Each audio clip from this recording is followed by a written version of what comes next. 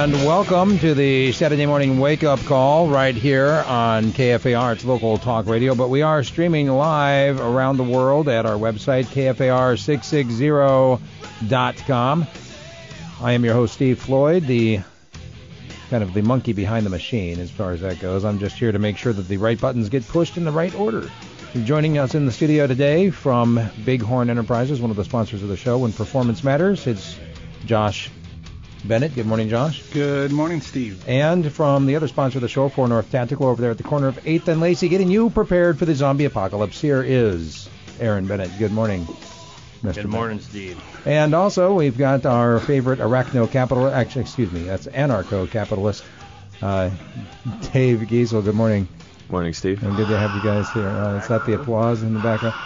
All right, Dave, you are getting ready to get out of here and leave the prison, I guess you could say. Here, your sentence is all right. Going to a different prison. Up, right? Different scenery. Yeah, different prison.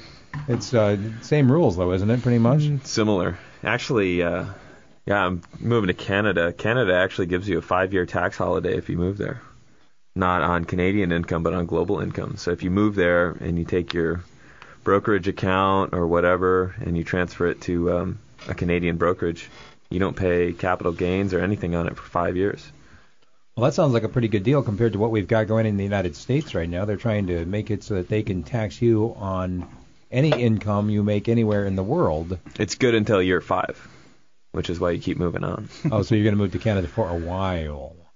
Well, yeah, you can always move your assets after 5 years. Where is your loyalty? Yeah, I know. Where is it? Honestly, just how were you raised? Somewhere just beneath the surface of my skin. You sound like this guy from Facebook. What was that? I wish. I don't have that much money yet. One day. You're talking about Zuckerman or that other guy? We got it rolled. Eduardo. The foreigner. Yeah. The one that we have to tax 10 years back and counting. And why stops there? Chuck Schumer wants to, anyway. Yeah. Well, so much of what you talk about, Dave, when it comes to your assets and not being taxed, it just seems like you're so fixated on money. Is that all you care about? Just it's money? easier to haul around than stuff. So people are like, some people are really comfortable buying a large piece of property. You know, they're like, well, how are you going to deal with inflation and a volatile world situation? Like, well, I'm going to buy a big piece of land. That makes some people comfortable. Exactly the opposite for me. Because if you move, how do you take your land with you? You don't. How do you take your house with you? You don't. So money's a lot easier to move around. Of course, it's not totally easy to move around, but it's easier. It's also easier to divide up. Say you have a piece of land, 40 acres, and a big house, and you want to diversify that internationally. Well, first of all, you can't move it, but even if you tried to, there's no way you could move, a quarter of it to Switzerland and a quarter of it to Mexico and a quarter of it to Argentina and a quarter of it to Australia or something. It's a big hunk of land in the ground, and it's already within the borders that your home country claims. So from a diversification standpoint, I am absolutely terrified at the idea of owning a huge plot of land, a farm I can grow enough food to feed myself on. I think that's just for me, it's a crazy idea, but it makes some people very comfortable. And so for some people, that's probably the right choice, but not for me. Yeah, tell me, wrap my mind around it, because, historically speaking, I mean, if you look at how people have fed themselves and fed their families, if you've got assets, it's really not a problem in terms of buying what you need, unless that's right. Unless the place where you live doesn't accept what you have as currency. Yeah, but if you have currency, if you don't see that coming, then you have another problem altogether. I mean, if you can't see the doors closing, you have a different problem. But let's say you got that big plot of land. What's one of the most contested regions in China over the last 5,000 years? It's the farming region out west. There's been many, many, many more wars fought in the farming regions of China than in the coastal regions historically. So if it got really bad, you wouldn't really want to farm. Plus, I can make way more money doing other things than farming. And if I can make money, then I can feed myself. Far easier than farming. I'm just not into farming. I don't like to work. That's why I got a college degree. Oh, man. Wow. You're just making all kinds of digs this morning. No, but I mean, that's why you do it. It's a trade-off, right? You invest in yourself. You take time out of your life where you're foregoing income. and the payoff is income on the other side, more income on the other side. Well, theoretically, I mean, you look at theoretically, all, if you got a degree in underwater basket weaving, the demand for that's pretty low. But if you know how to do something useful, let's say you know how to weld, right? There's a manual skill, right? Welders are needed in shipyards all over the world. You can make a lot more money welding than you can farming, and you can take it anywhere with you. You can't take your land with you. You can't take your house with you. You can't take your grain silo with you. Is underwater basket something that's we can't hear you there, Aaron. You got to get close to the microphone when you're going to interject. He's wondering if underwater basket weaving is a real degree. He's actually disturbed about it. I haven't seen it at UAF, but we're not a very coastal it's school. Close, it's coming. Actually, because I got my Bachelor of Arts in Interdisciplinary Humanities. Okay. Which is pretty close to underwater basket weaving. It's like a major in electives, right? Yeah, it's exactly what it is. It's for those who don't know what they want to be when they grow up. And I managed to cram a 4-year degree into 5.5 years. And on the other end, I realized that the only thing I was qualified to do was to go back to school. Right. So and there's all sorts of ways to learn a useful skill. You don't need to go to college or something like that. We've talked about apprenticeships and stuff like that. I mean, you can just go out and do stuff. The point is, for me, living out in the woods, picking berries in the fall, hoping I survive through the winter, that is not a long-term feasible strategy for me. It doesn't get me diversified. It gives me no latitude in where I can travel when I want to travel, and it puts me into a survivalist scraping by existence, which if I think things are going to get worse and I'm barely surviving, that's not a comfortable situation for me. If I think things are going to get worse and I'm doing really well and I got some property in a couple different places in the world and I have enough money to travel and I have enough money to feed myself, I'm going to feel a lot better. And you're selfish. Well, actually, though, in a very real way, I mean, people who have large families or other ties in terms of having other mouths to feed, they're automatically restricted. Nope. From a lot of that travel, aren't they? Nope. Only if they think so. You tried to travel with a big family, Dave? No, I haven't. Josh has done it. You can do it. Came up here with nothing, with a huge family. I travel my kids back and forth to see me 3 or 4 times a year. They stay with me pretty much half the year, but there's a lot of traveling involved to make that happen. Yeah, we Beverly Hillbillied it up here. Now I started thinking about that. Jumped in the old semi truck, threw the camper on the back, threw my wife, and I don't know, I can't remember how many kids we have. They're like everywhere. Back the day after we moved, the day after we got to Anchorage, Alaska, she had Israel. Yeah, our 4th one. So yeah, we only had 3. But did you have a big pile of cash before you moved? No. Did you have an awesome, sweet job lined up here when you moved? Nothing. So how on earth is that even possible? It was hard. We came up here. I mean, Aaron remembers. You came up right before us, right? We lived in the camper out I think it was Centennial Campground. Centennial Campground for a few months. I finally got a job. Pushed a broom for 3 or 4 months with a guy, and then ended up driving a dump truck for him, which paid pretty good, but not what I wanted. So I saved up for another couple months working on that job and bought the dump truck from the guy.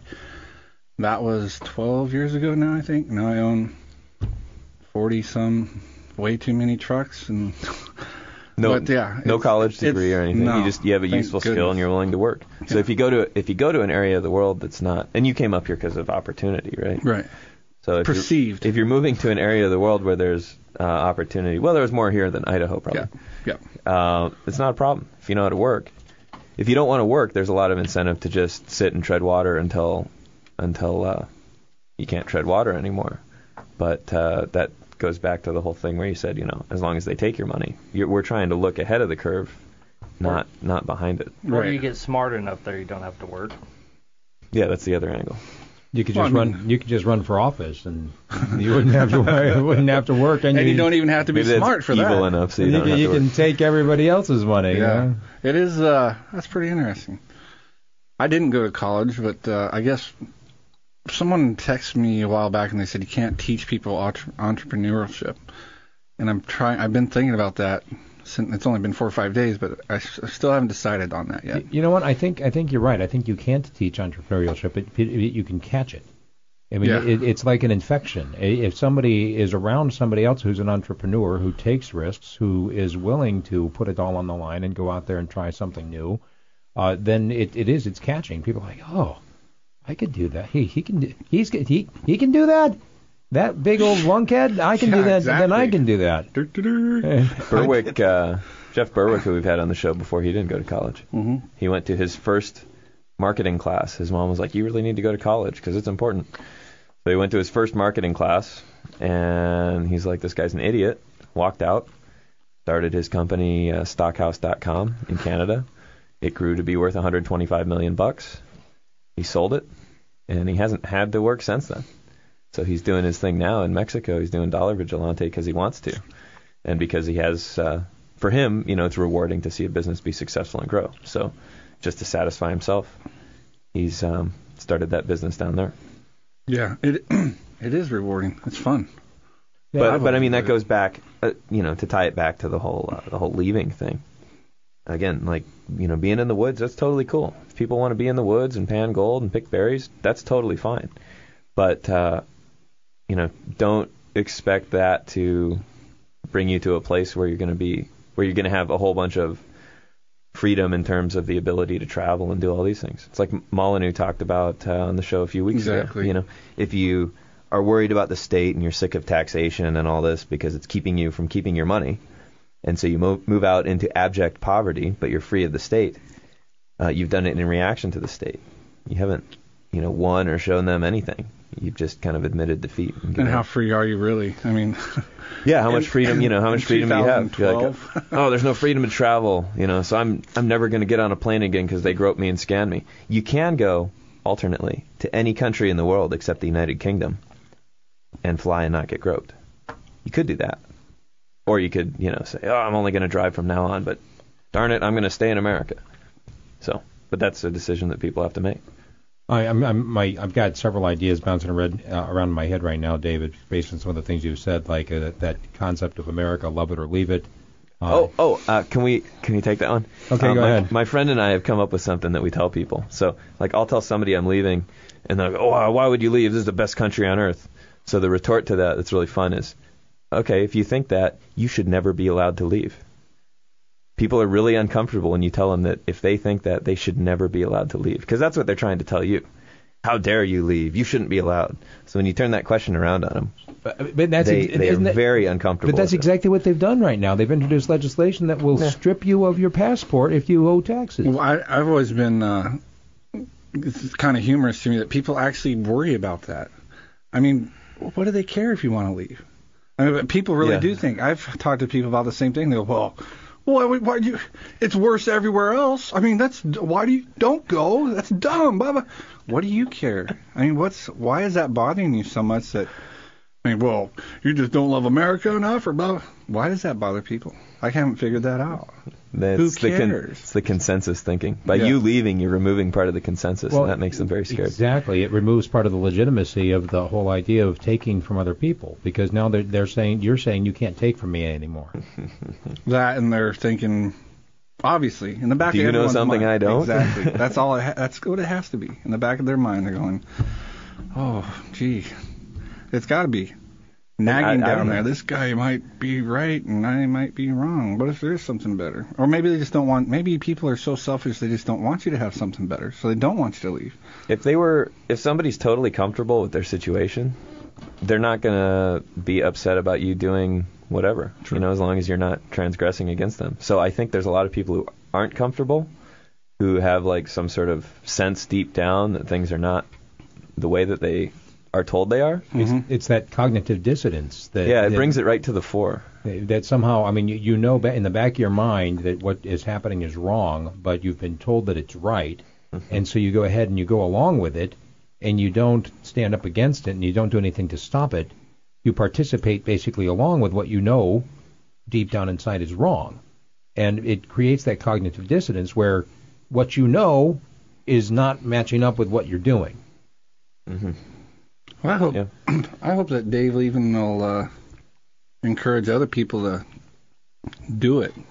At least start thinking about it. Or go someplace, take a trip. People are hoarding their money, and that's probably a good thing to do if you don't know the future. Save some money, buy some gold or silver or something. But you can also invest in your knowledge of the world.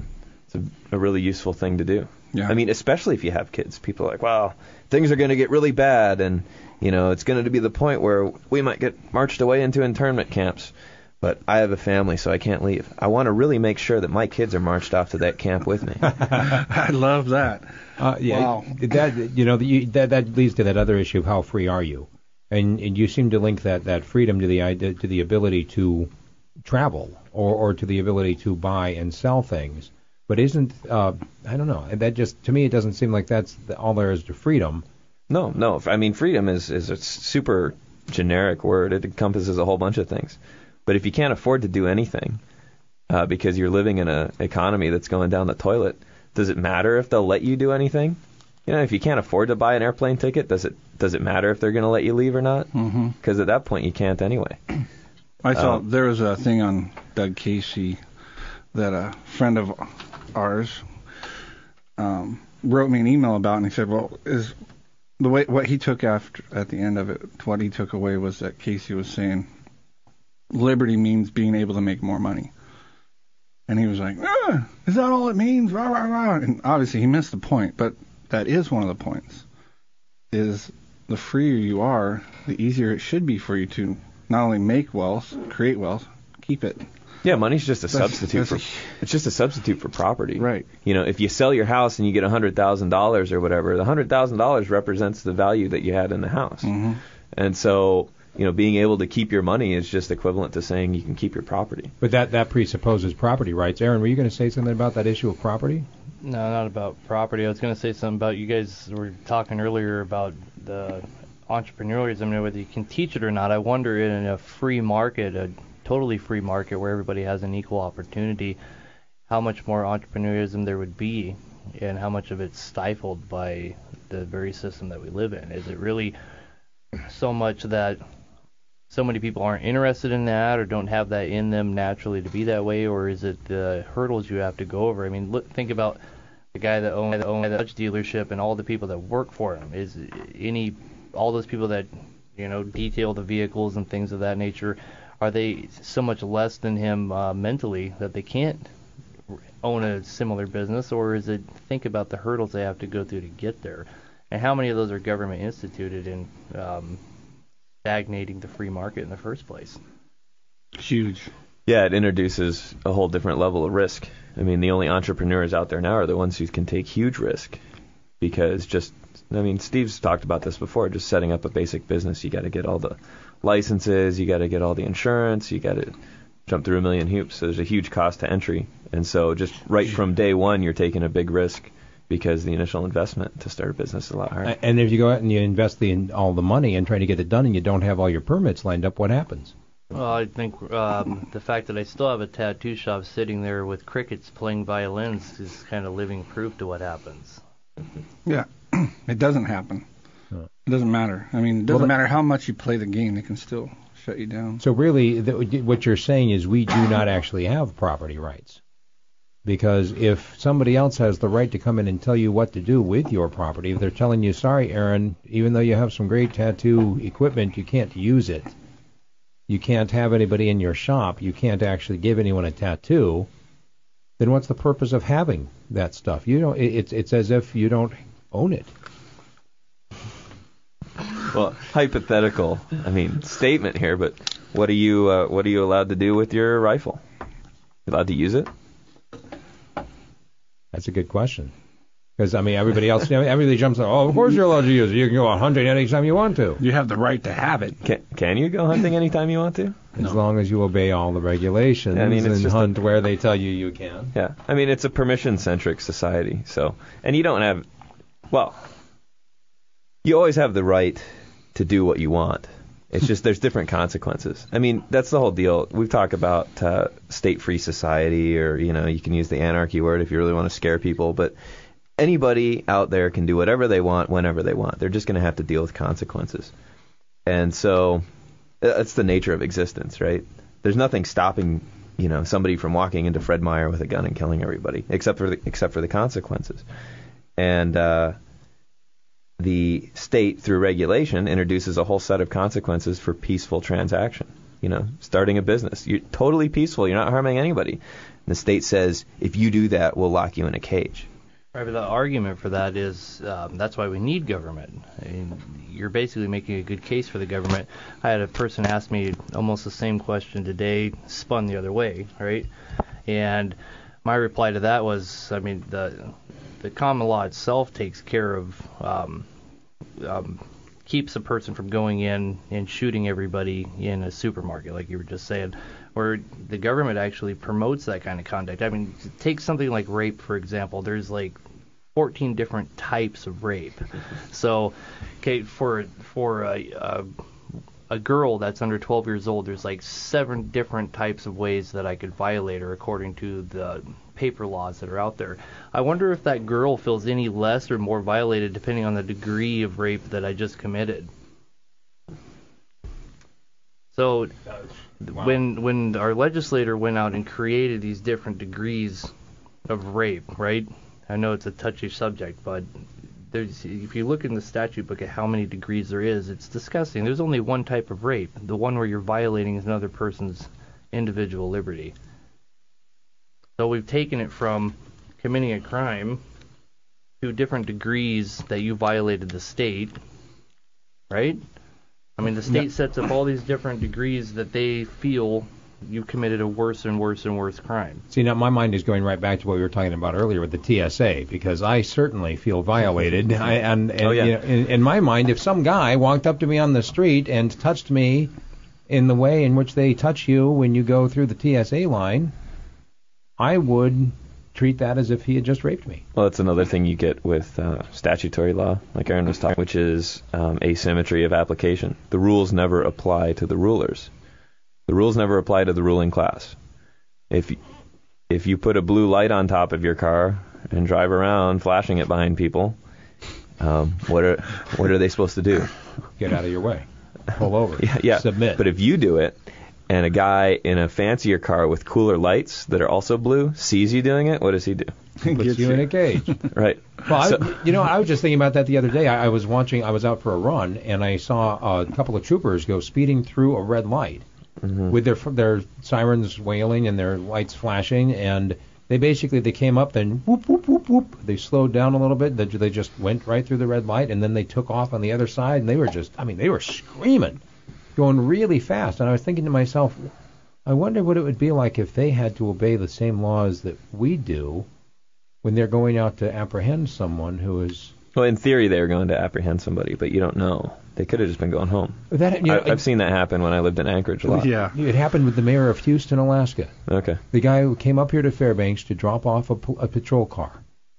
And what he did on his... Do you remember this story? No. On his way up here, he turned on the lights and the siren, and he went super fast. Yeah. And he passed a whole bunch of people that pulled over for him. And the only reason anybody found out about it is that there was that automatic recording device that kicked on every time he turned on his lights. Oh, yeah. And so somebody was looking at him like, what is the mayor of Houston doing driving this? And basically it was a misuse of his office, and I believe he got recalled for it. Oh, yeah. But still. Surprising. But it is surprising. Why would they do that? But you get that whole thing. Congress and the president. Guess who's immune from Social Security? Congress. Those guys. And the president. Guess who's, they're immune from a whole bunch of stuff. They have immunities from all sorts of taxes and programs that everyone else is forced to pay into. So that's every law they pass. I don't think they're subject to any of them. It depends on, what position they're in. The president can order torture and all sorts of stuff. Depends on the meaning of the word is. Right. So you get all sorts of asymmetry once you get past common law, like Aaron was talking about. And you get all these crimes, going back to the business thing, you get all these crimes that you get locked in a cage in or fined for that you're not violating anybody's rights. What if you find somebody who wants to clean your house for $10 a day, and they think that's agreeable, so you hire them to do it. Well, you're violating all sorts of OSHA laws probably. You're not paying them a minimum wage. They might be from a different tax farm and not have the right pieces of papers. You might be hiring an illegal immigrant. And it's just something you both agreed to. It works for you, and it works for them, and the state will lock you away for it. See, now you're spinning me off into thinking about marriage, because isn't that the same kind of an issue where you decide that you want to enter into a relationship with someone, and if you don't decide to do it the right way, the state tells you that you're breaking the law? Yeah, there's actually a term for that. I mean, the state makes itself a third party in all contracts. Right. And so you have this contract, which would just be an agreement between the signatories to the contract. And the state says, no, you can't choose your own terms and agree to them on your own. We're going to be a third party. But we're not going to be an arbiter in the sense that if one party violates the other, we're going to compensate the violated party. We're going to be an arbiter in the sense that if you violate our rules, we are going to take from the person who is violated to pay for you to be locked in a cage. There's no compensation or anything. So, whereas the way an arbiter would work, of course, is they would take a small fee to settle a dispute, and the injured party would get compensated. Isn't that great? So you get to be this third party. You come into something that's none of your business, but you make it your business because you decide to make these rules. And you get paid. You get paid for every contract. Because don't you have to have a license? Yeah, you have to pay for that marriage license, I'm pretty sure. I don't know because I don't have one. Business license? You have to have a business license if you're going to be legal. Oh, yeah, I've got lots of those. Commercial driver's license. I mean, endorsements. Every time you get an endorsement, they charge you more. You get taxed for all the enforcement agencies. Go out and try to sell food without having the right license and see what happens. Oh, yeah. So on leaving, there's a whole bunch of Amish who are going down. I think they're moving down to Paraguay. Yeah. There were a bunch who moved down there long ago in the 40s or 50s, and there's a bunch who are moving down there now because they're getting busted for selling raw milk without a FDA-approved license or whatever. Yep. So well, I mean, it's a good thing, too, because so many people are dropping dead from drinking that raw milk epidemic that's going around. It's pretty rough. All right, we're coming up on the Fox News here at the bottom of the hour. Stay with us. If you'd like to get a hold of the show, what's the email address? It's patriotslament@gmail.com. And the blog is patriotslament.blogspot.com. All right, stay with us. We'll be back in just a few moments right here on KFAR's Local Talk Radio, KFAR660.com. All right, welcome back to the Shed in Your Morning Wake Up Call right here on KFAR's Local Talk Radio, 660 on your AM dial. We were just talking about this issue of raw milk and the Amish farmers who have been basically forced out of the country. I don't know how else to describe it, really. I mean, they're leaving the country now, and I mean, you had armed men coming in to try to shut down these Amish farmers, who, as we all know, I mean, they're notorious for being radically violent criminals all through history. You know, peddling that raw milk out there, getting the kids hooked on it, and then next thing you know, they've got the gang fights between the Amish gangs. There's little buggies in the Amish drive-bys. And the Quakers. Oh yeah, they oh man, you get the Mennonites wrapped up in it then, and it is just a throwdown. Well, I heard what they do is they kidnap little kids and they get their syringes out and shoot them up with raw milk, and they're hooked. So they just keep coming back to buy more. All it takes is one time of raw milk, and you are hooked, man. They gotta have more. They gotta have more. So, but seriously, though, I mean, the idea that somehow the government has decided that raw milk is illegal, and the Amish are leaving. We got a phone call here, 458-TALK, the number. Good morning, caller. Who's this? This is Josh. How's it going, guys? Hey Josh. Good. Thanks for calling in. Now, did you have something to add on this raw milk issue? Yeah, I use it as a baseline for my interactions with people. I call it the raw milk pastures, the milk test. And whenever I meet someone new and I know they're way different from me politically, I can tolerate a lot of nonsense, they're pro-drone strike or they're pro-welfare, they're pro all these terrible things. But where I draw the line, where I know I will never be able to interact with them as a human being, is when they want to throw me in prison for drinking raw milk. So I use it as a baseline. When I'm suspicious that someone might be just a horrible, terrible fascist, I'm like, hey, what do you think about raw milk? And if they're like, yeah, we think if people drink milk straight from a cow, they should be shot and thrown in prison, or shot and or thrown in prison. I'm done with them. Totally cut them off. And I've actually been exercising this quite a bit, and I'm totally happy with the results. I can tell you, when I started doing this, it's been 5 months, I think. Bad people are not as frequent in my life. I've just stopped interacting with them. People who'd really frustrate me. And the way I see it is, if you're talking to someone, you're trying to interact with them, communicate, and they're like, yeah, I want to throw you in prison for drinking milk.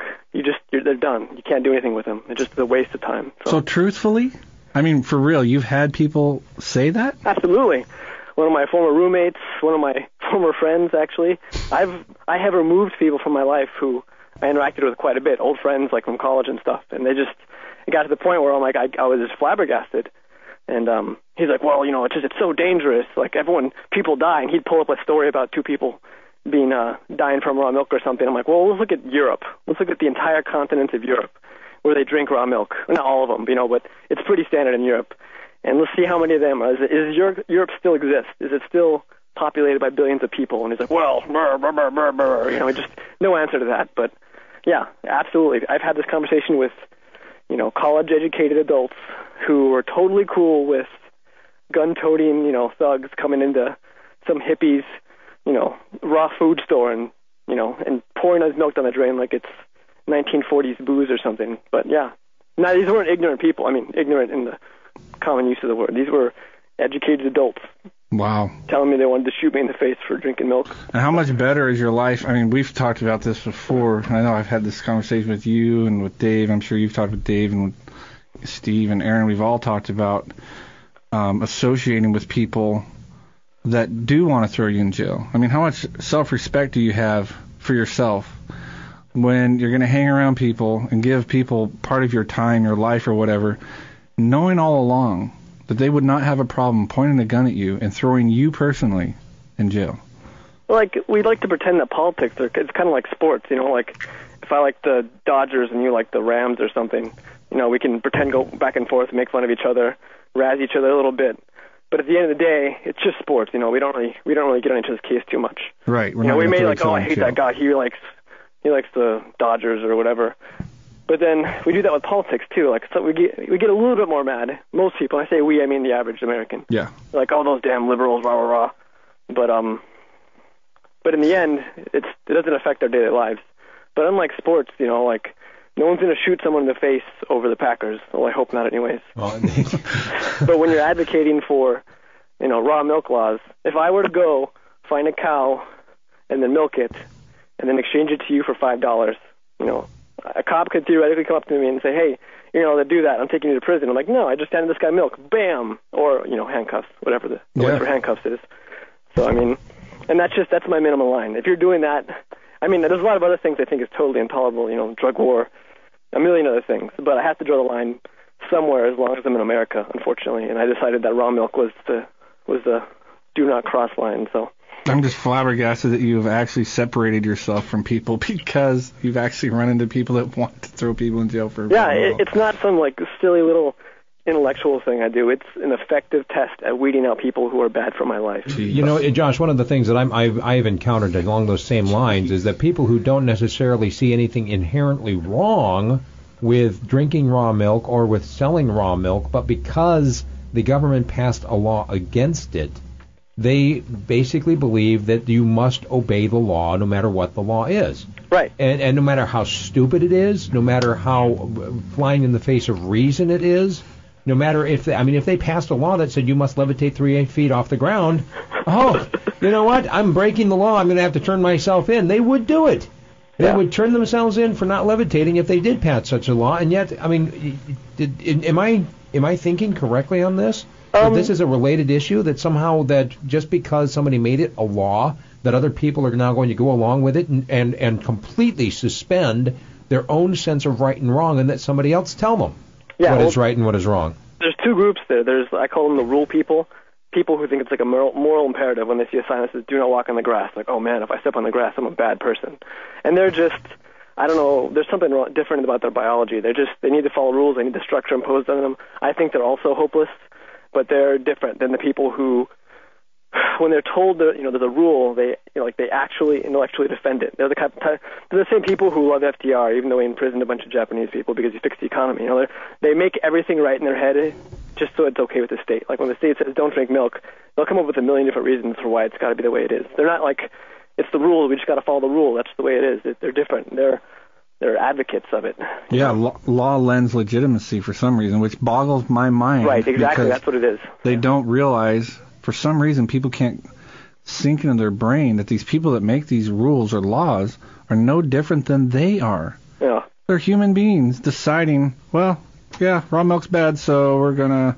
I mean, they're deciding, first of all, wrongly, that raw milk is bad for you. And then they're going to decide that you can go to jail for participating in raw milk. And because it becomes law, it's automatically legitimate. And it's actually the opposite. It's totally illegitimate because you can just get those same bunch of people the next go around, 2 years later, if you get your right guy in, they can pass a law that says raw milk should be given to everyone. Mm-hmm. Mandatory injections in school.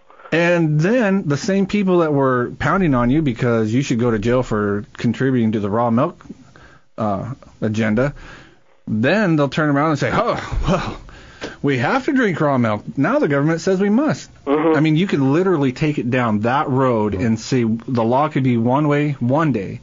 2 years later, the right person gets in, the law's automatically opposite, and we're bred into our brains that that's legitimate, so we will follow either which way it's right. Look at right here in Alaska, the anti-texting law that was just passed.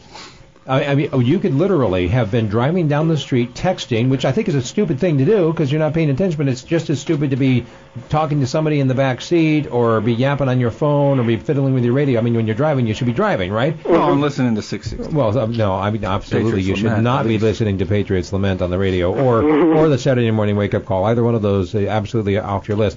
Thing is this, though, that the very next day, you are now committing a crime if you did the same exact thing. And some people have in their mind that somehow there is the same thing, that it's equivalent between crime and sin. And so that they feel like they are somehow committing a sin if they break a law. And there are some people who want to go and make it illegal to do some things that would simply be sins but are not and crimes. that law, the texting law, failed a couple times, correct? Yeah. In past legislatures, it's failed. So it proves the absurdity of law, period, of political law, because political law. They can try to pass something, it doesn't pass, then well, it's still okay to do it. I mean, it must not be morally wrong. This is a good thing to do. You can text while driving, and it's fine because it's not against the law. All of a sudden, they finally get it through, and now it's immoral to text while you're driving. Now it's bad. Right. The political law is so stupid. And yet we legitimize it. As soon as it becomes law, we say, oh, my God. But is the problem with political law, I mean, I think there's a certain amount of problem with that, but isn't it really a deeper problem that people have no inherent sense anymore of what is right or what is wrong? They are constantly asking for someone to tell them. But they don't need to be told, though, because like with political law, we wait until someone tells us what's right or wrong. There are some laws that have always been right and always been where right and wrong has always been there. That's the difference between the natural law, common law, whatever you want to call it, and political law. You never know what's going to be okay for you to do tomorrow with political law. Right. With the natural law, you've known for hundreds of years. You shouldn't murder people. You shouldn't steal from people. And it's hard to know what's right and wrong, but it's really easy to know. It's impossible to know a statute law, and the reason is because we've kind of abolished. It's called the harm principle, and it's basically you haven't done anything wrong until there's damages, and that used to be an essential component of law for forever until semi-recently, where we basically abolished it. And so what that means is you drinking milk is against the law because they say it's against the law, not because you've hurt somebody. So like you're talking about, there's a lot of reasons why people are why it's crazy they're anti-raw milk. Another reason is because they think it's into their damn business. I'm sorry. Well, no, but look at what they've done. I know that you were studying. I don't know if you still are into being a lawyer. Mm-hmm.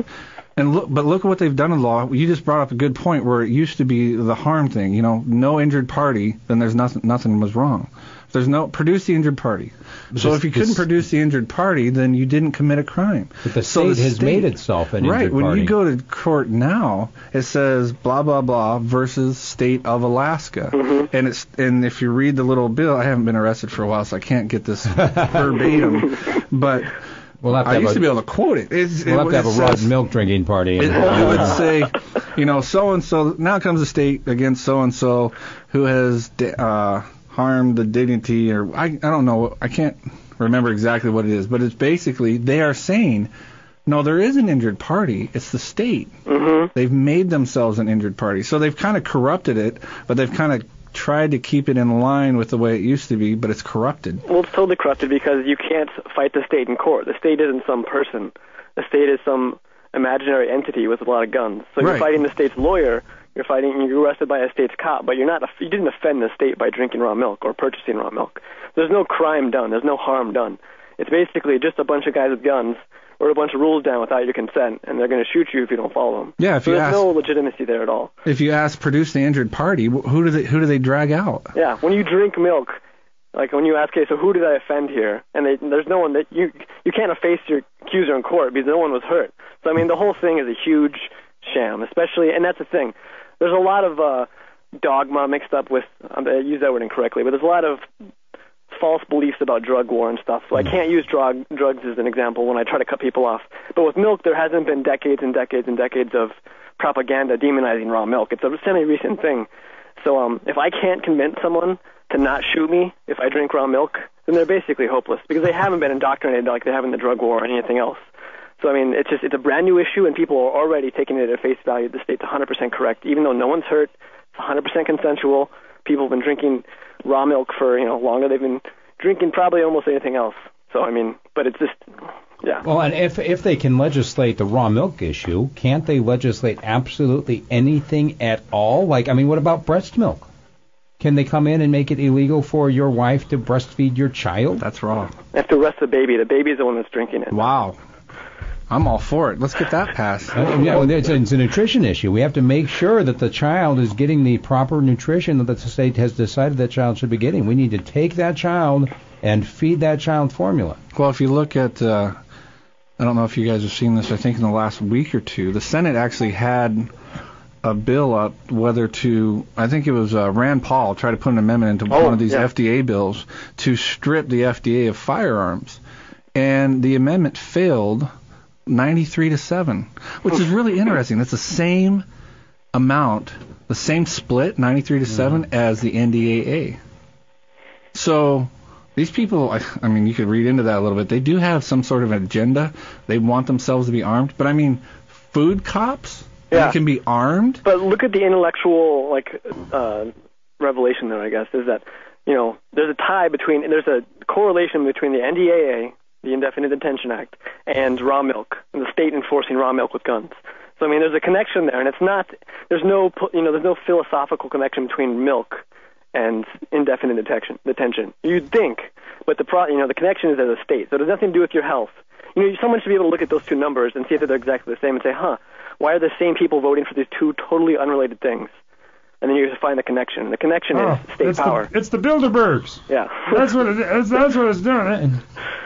Too much Alex Jones over there. That's right. You need to shut your radio off at No, I mean, that is a very good point. I'm almost positive it was 93-7 that amendment was defeated. And all it was simply these guys from the Food and Drug Administration. That's all they are. They're food cops. Mm-hmm. And Rand Paul simply said, I don't really think they should be armed.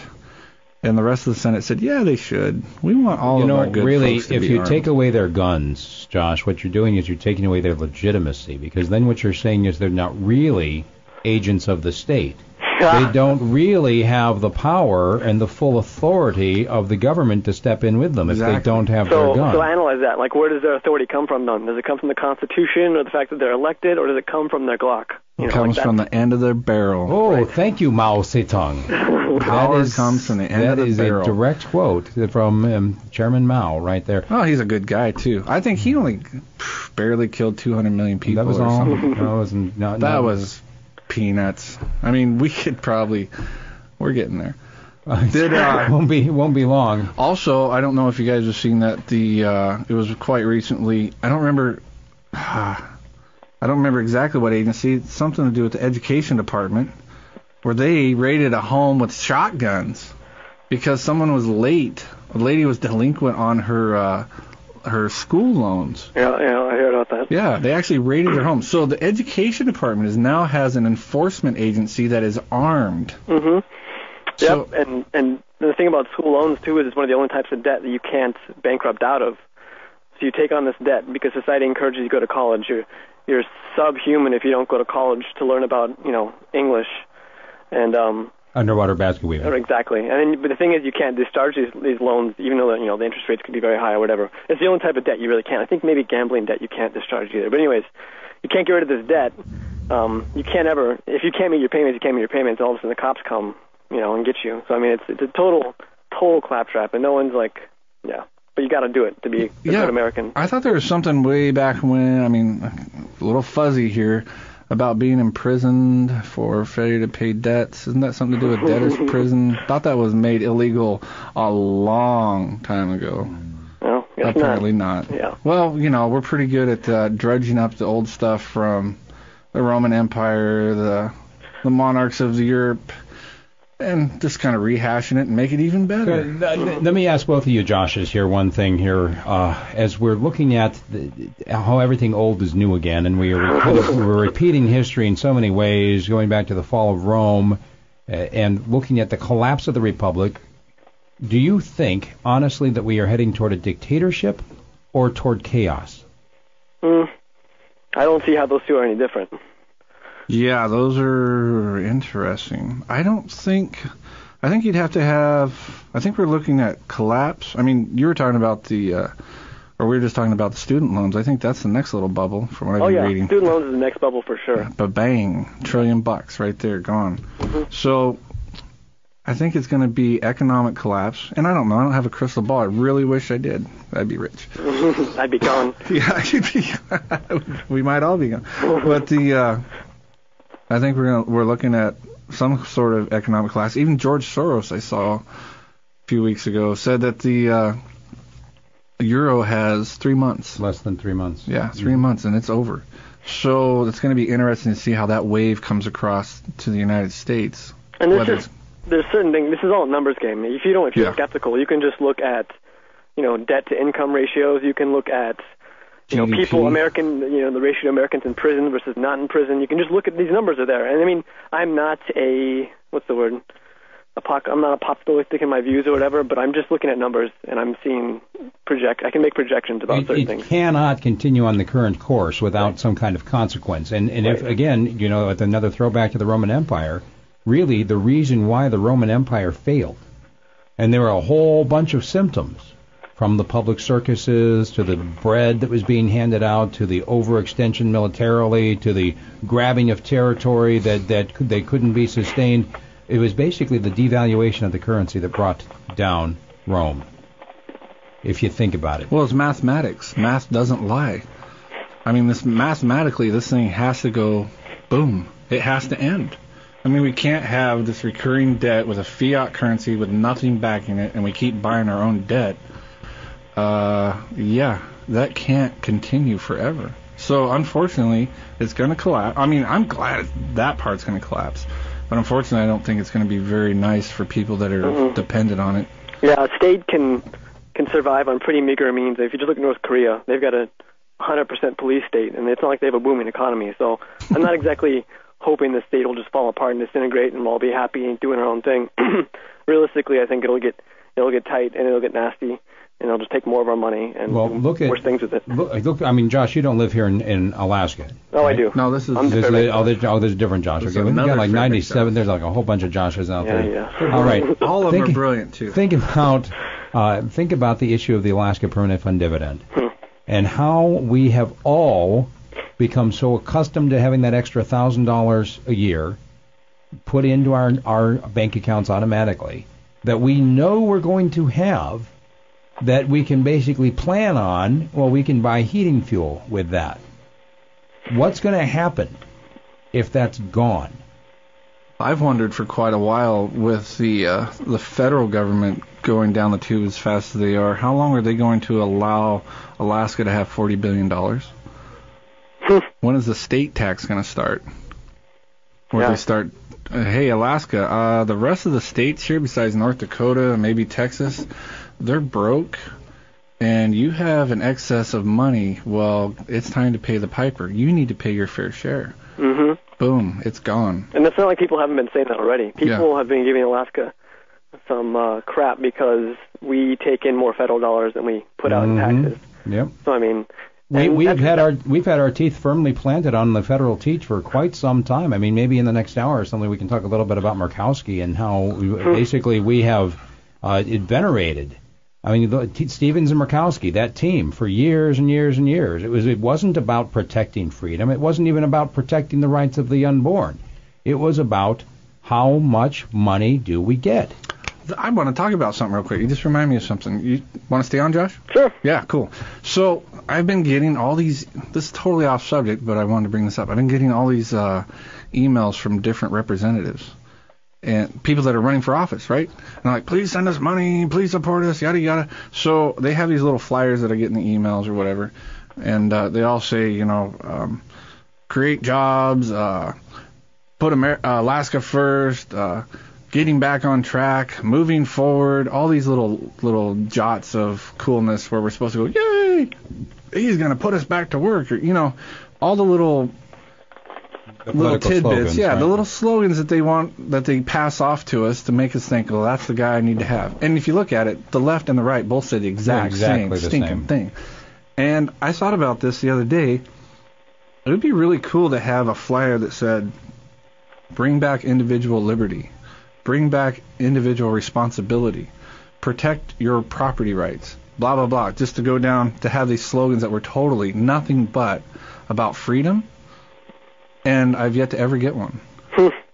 I'm sorry that totally went reverse on what we were talking about, but you said something to remind me of that, and I wanted to talk about that because it's amazing. Get one, I mean, if you think about it, though, all of those issues presuppose that there is something higher than government.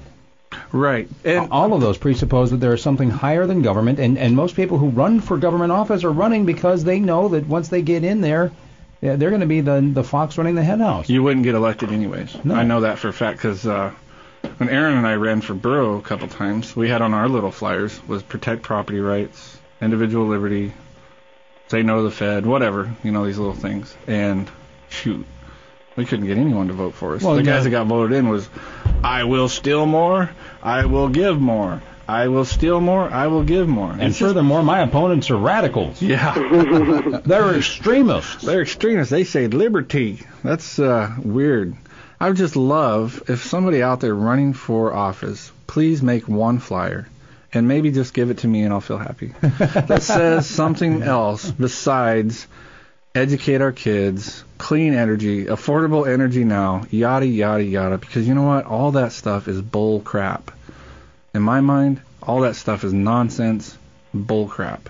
And they know that too. Absolutely. There's a reason you can say you want to make education better, you want green energy, you want to clean up, like poverty and all that stuff, but none of these things have ever been fixed. There's none of these things have even had progress on them. I mean, we talked about this recently. In D.C., it costs like $25,000 to put a kid through the D.C. public school per year, $25,000 per year. Yep. Which is, as much as some colleges, which isn't that much more valuable in some cases. But there's no the cause and effect are divorced. Voters don't care about effect. They only care about the pretty dressed up cause with the sparkles on it. They want to hear about change. They want to hear about the things they really like getting better, but they don't actually care about them getting better. And that's the tried and true thing. And politicians have internalized this to their core, to the point where they've realized that actually doing something is probably a negative. If you spent your energy actually creating the effect, you're wasting time by talking about the cause. So you should just talk about things you want to do more than actually doing anything. So it's totally reinforced that way. So the system's built on promises and not on doing anything. Yeah, otherwise you wouldn't have a slogan to go the next time around. Yeah, exactly. If you cleaned up the streets and got rid of crime and cured poverty, what would you campaign on next year? If you got the government out of industry and all of a sudden affordable heat showed up here, wow, what would you run on the next? I mean, everyone in the interior, right? What do they all run on? We got to get affordable energy to Fairbanks. Hasn't happened for 40 years or however long it's been. 50 years. You actually can go over there to the Knowing Library and check. There's a newspaper article that talks about getting a gas pipeline to Fairbanks, natural gas pipeline to Fairbanks. The date is 1959. And you know what? Maybe there is no such thing, even in a free market, there would be no such thing as affordable energy in Fairbanks. Exactly. Then we just need to leave. Or we just need to realize that we're going to spend more. If we really like it here, and just bite the bullet and accept it and stop trying to ask somebody else to solve the problem for us. Because I guarantee you, if we didn't have that little fuel subsidy coming in, we'd find a different way to heat our home than with diesel. Well, also, too, if we didn't have a little government monopoly called GVEA, and you could have whoever you wanted coming in here and building electrical companies, Can you imagine Competition having works. little neighborhoods, little blocks having their own little mini generators? That, I mean, it's doable if you think about it. Josh, thanks for being on the phone with us, and Josh Bennett, thanks for being here in person. We are out of time. Yeah, thanks for calling in. And we're going to have another hour coming up. Next, it's Patriots Lament on the way right after the Fox News here on KFAR. We are Local Talk Radio 660 on your AM dial. Alrighty then, welcome to Patriots Lament right here on KFAR. It's Local Talk Radio 660 on your AM dial. Another beautiful Saturday in Fairbanks. You know, one of the things you really love about the weather here in Fairbanks is that if you don't like it, stick around 10 minutes. Yeah, and you know what's crazy? It's 10 o'clock in the morning here, and it's almost like it's 7:30 I know. night. I know. It's weird. The sun is just in a different position than normally at 10. That is weird. The Borough building still looks crappy. The Borough building has its own internal glow. It doesn't matter what time of day it is. It's just it's powered on the hearts and flesh of the people in the glow borough. of toxic cockroaches scurrying about. the golden heart. Yeah. The black and gold heart. Black. Hey, that's what I'm. Oh, we're in the totally different show. Yeah, this is a different show. I just try to no, but Dave, you're still leaving, and honestly, he's actually gone. That's the weird part. No, he's not even here right now. We're channeling him. He's been gone for a long time, but I can tell you very honestly, Dave, that my wife, listening at home, has told me a number of times that she really likes it when you're on the program. Oh, so well. I really hope that you'll continue to call in from wherever it is around the world that you end up.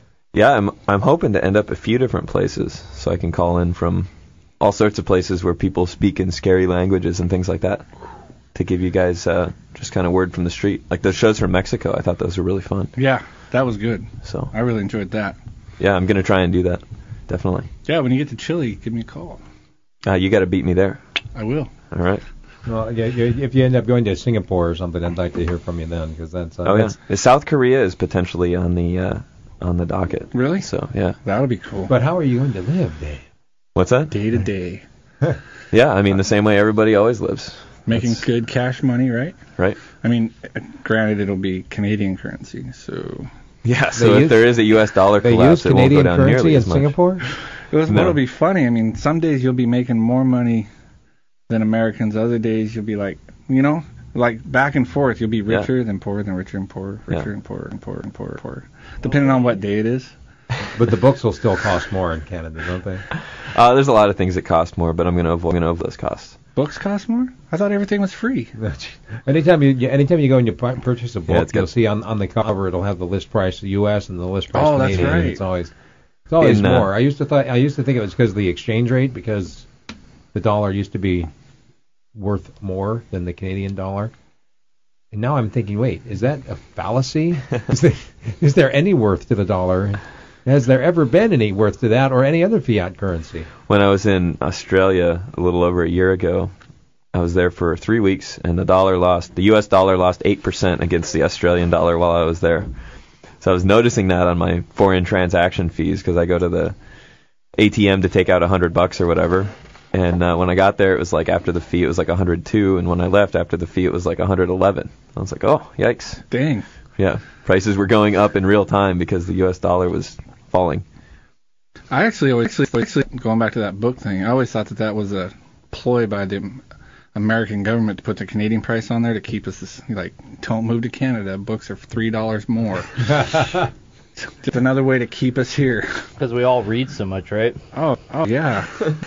I mean, especially the importance. No, you can get those for free. Never mind. Oh yeah. Only magazines cost more.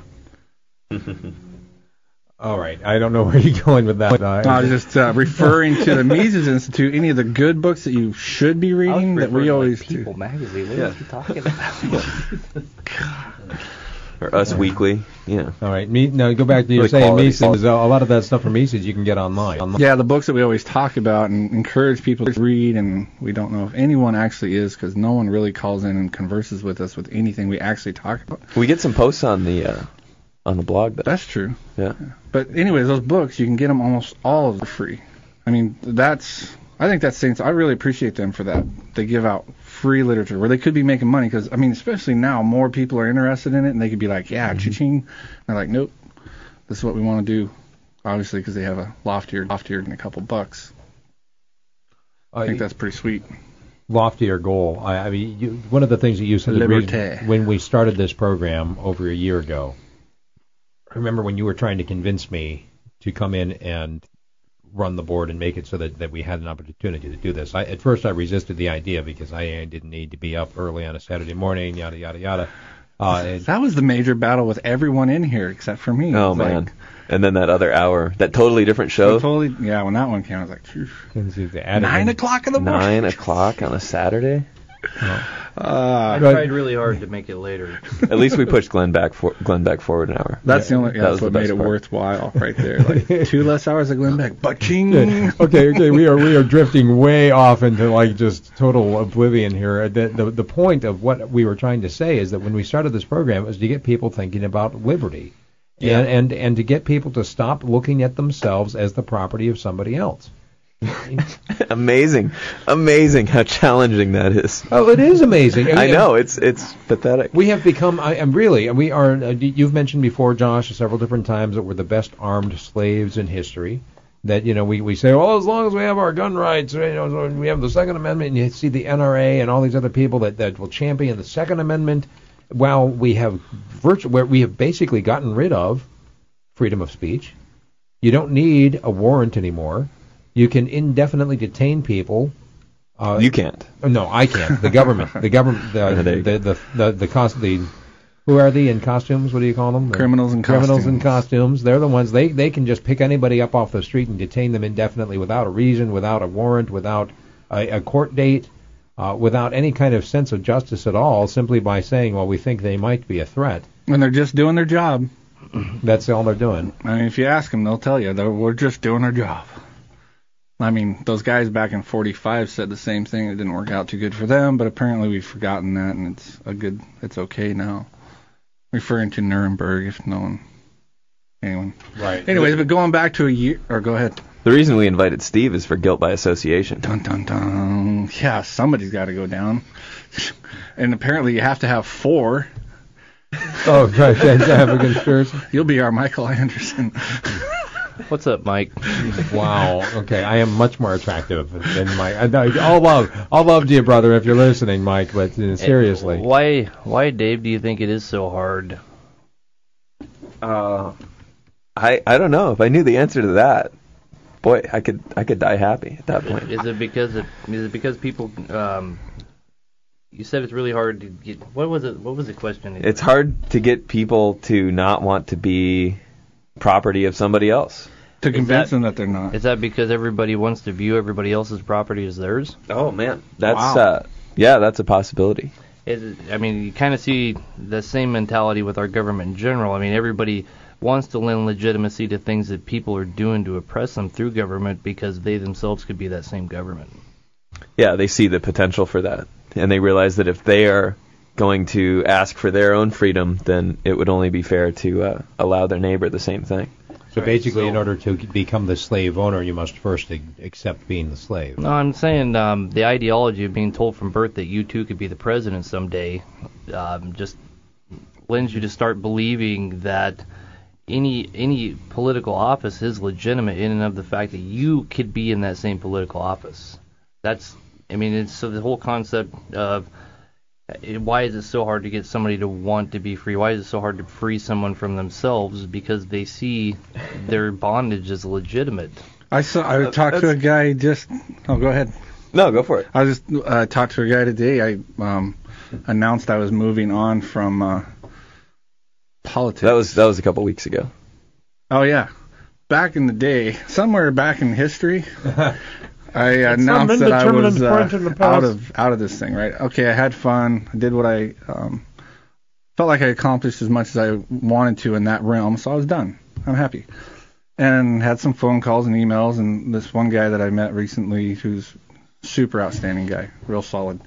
And he said, well, what are we going to do? I mean, and we went back and forth over, well, what do we do if we don't do anything? And so we went back into the political part of it. Well, is the political side what we were really wanting for change? And we agreed, no. Obviously, we both agree that political change isn't real change. It's just whoever, I said to him, is we're arguing over who's going to point the gun at us. So why are we doing that?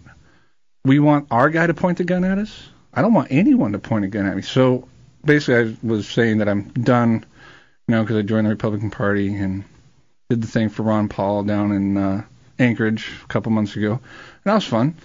But I'm done. I'm back to whatever.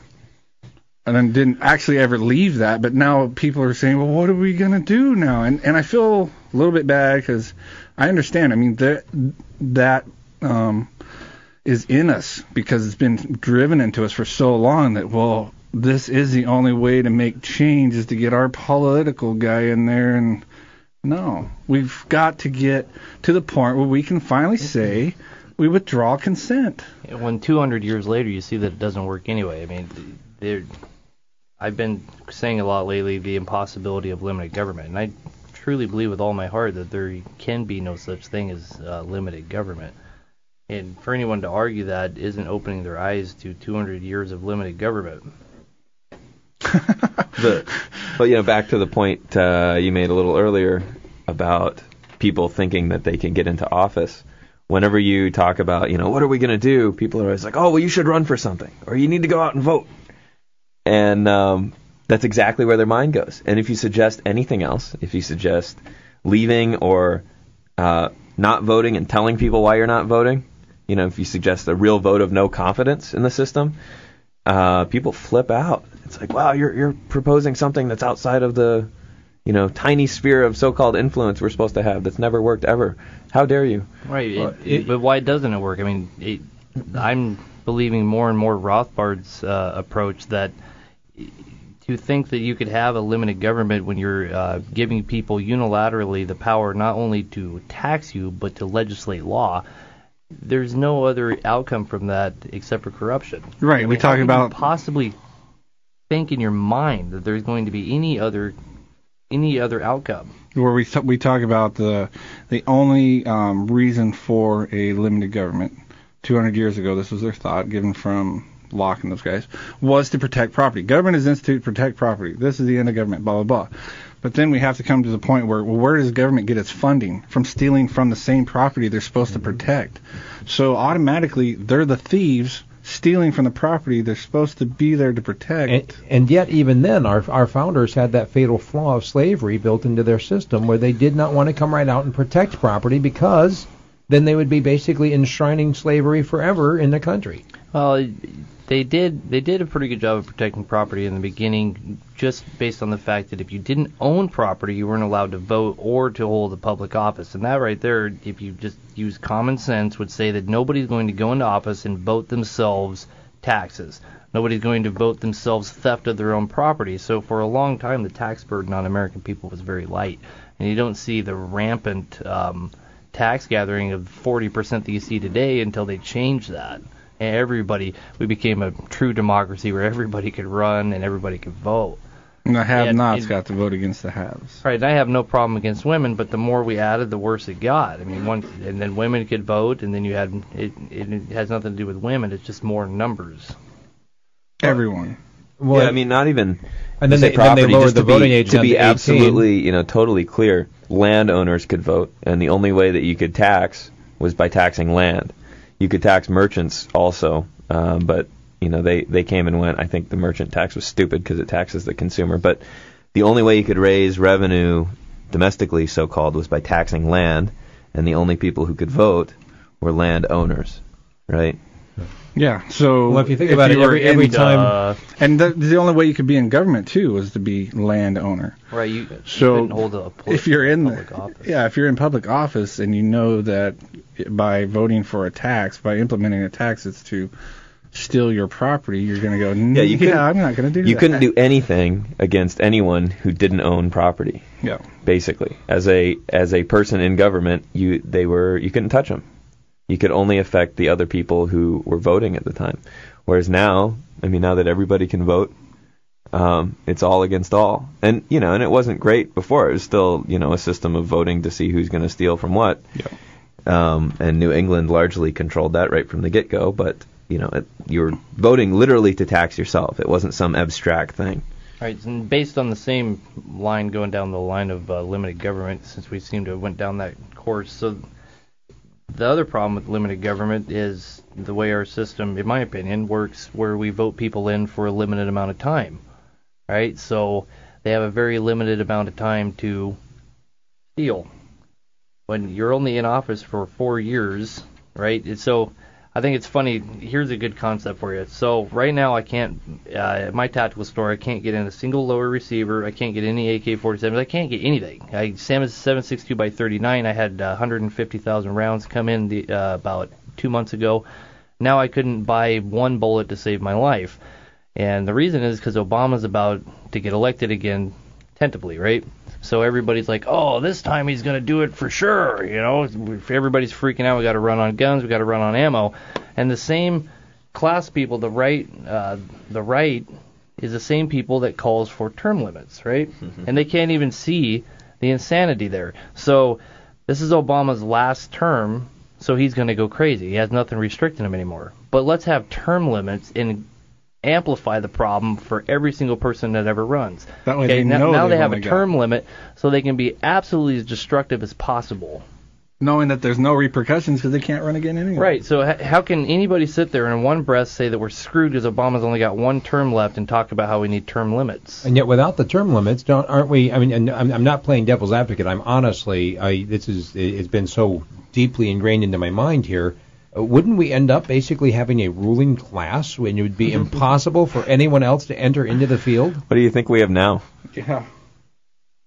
We do have a ruling class. It's just called politicians. No, that's exactly right. We have a ruling class now any way you look at it, but this ruling class doesn't have any reason to be restrained, any reason to be restricted. The limited government ideology is actually twice as destructive as, say, a monarch would be, because a monarch can sit back and say, hey, I got to hand this down to my kids, and he's going to hand it down to his kids.